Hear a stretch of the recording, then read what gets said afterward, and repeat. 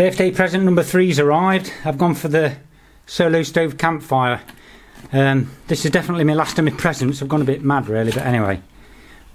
Fueled by Mother Nature. Oh yes, can't wait to have a go with this baby. I've got a nice little booklety thing there with all sorts of tags on here. Let's get this out of the way. That up there. And not been used, all shiny boys. Well, it's certainly a bit of a big bad boy, this. Oh, it's all nice and shiny. It weighs about a couple of pounds, so it's a bit of a luxury item really, but I'm going to use it in back garden as much as I will take it out with me. We put the lid in there. We've got a lovely size of burn chamber in there. I can't wait to have a go with this. Only downside is I'm going to need big pots on the bugger. But I've fancied one of these for years, and I just couldn't be too much money in that, and I thought I've gone mad really, to be quite honest with you. What with the bloody virus out and flipping life's too short, if you fancy something and you've got the spare, then bugger it, go for it. 7:04 at the minute. I'm just sitting in the back garden because it's Sunday now and I wanted to go out with my stuff. It's a lovely bloody morning, but cold. But owing to the virus and things, there's been a real big change around at work, and I'm actually working from home now, which is good. At least I'm still going to get paid. Unfortunately, it means we've got some change thing coming over, and we've got to do some testing of some system, but I'm not going to bore you with that. Suffice to say, I've got to be at home for 12 o'clock to start doing this testing stuff on my PC. So I just didn't fancy going out and all the rigmarole, and then having to, have to make sure I'm definitely back for about 11:30 and all the rest of it. So anyway, the old Solostove is brilliant. I've been using it on and off for most days. I've had a good blast at it and I love it. It's brilliant. So I'm just going to do a bit of a video showing you that in the back garden. I know it's a bit of back garden warrior action, but it's better than no, and I thought I'd better do some sort of video.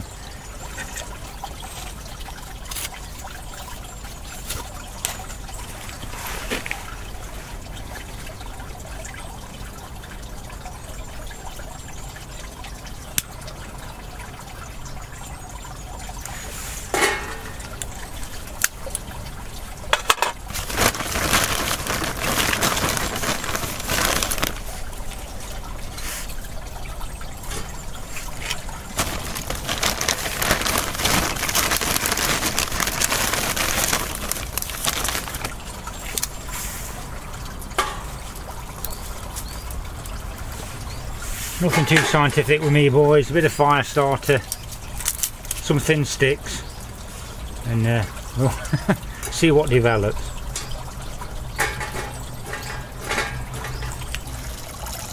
Of course, how this works in the gasification, it's just it's sucking air in through the bottom holes, up through the gap in the side wall, and you end up with a really good draw on it. That's decent quality wood. Obviously if you've got wet wood it would be a bit smokier, but once it gets going you get hardly any smoke at all. It's bloody fantastic. Look, that's going already. As you can see already, boys, it's been going for about 5 minutes and it's just a roarer already. It's fantastic. I really do like this. It's definitely the best wood stove I've got by far. Even though I like my BioLite, and that's probably a bit more compact. It probably weighs about the same, but this is lovely because it's dead quiet, and it's not as smokeless as the BioLite, I would probably say, but it's not far off once it gets going, and it's so easy to maintain. You can chuck really big pieces in it. Look at that already. Look at the gasification there already. It's been going literally 5 or 6 minutes. Like I say, it's brilliant. There's only a tiny bit of wood in there as well, and it's just bloody burning really well.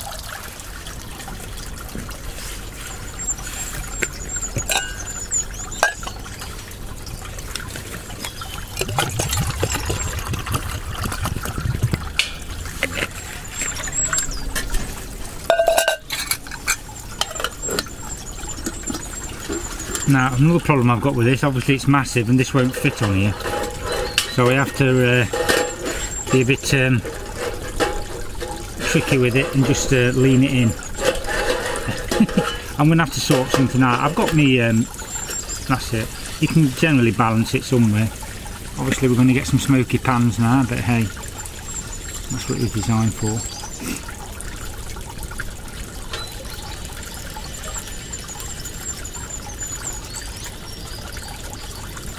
That's a bit rubbish. I'll have to do something about that. I'll put this pot on here now. That makes a bit more sense. The beauty of this as well is you've got this really big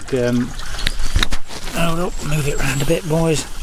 You've got this really big aperture, so you can put some right chunky stuff in. And you can see as soon as that you put stuff in there, it seems to contain the heat really well, and it basically just bursts back into flames. Literally, look at it. It's really, really well designed. This is. Seems to be really able to chuck some heat out as well. Steaming up now. Brilliant, love it. As you all know, I love my stoves, just love them. I think looking at this, I'm considering, I think the next purchase, when I get around to it, might not be for a while now because I've gone a bit over the top. I think the next purchase is going to be the pots that accompany this. They're quite big and bulky though, so I'll have to look into that. Or I need a wide base pan of some sort with a lid, because I hate it when the smoky, if you don't have the lid on with fire, it just gets really smoky and horrible. You get a real taint, especially with drinking tea, as I've found. So yeah, definitely, this is an excellent product. It really is. If you're in the market for a wood gas stove, perhaps the Titan would be better for backpacking, I would imagine.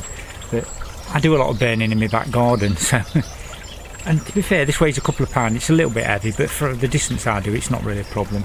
Well, as expected, a few minutes later, there she blows. What a beautiful thing that is. Now, where's my favourite little thing of the day? Cup of tea for me, I feel.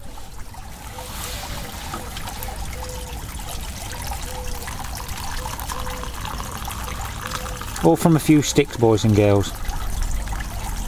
Not too shabby at all. Cheers, my dears.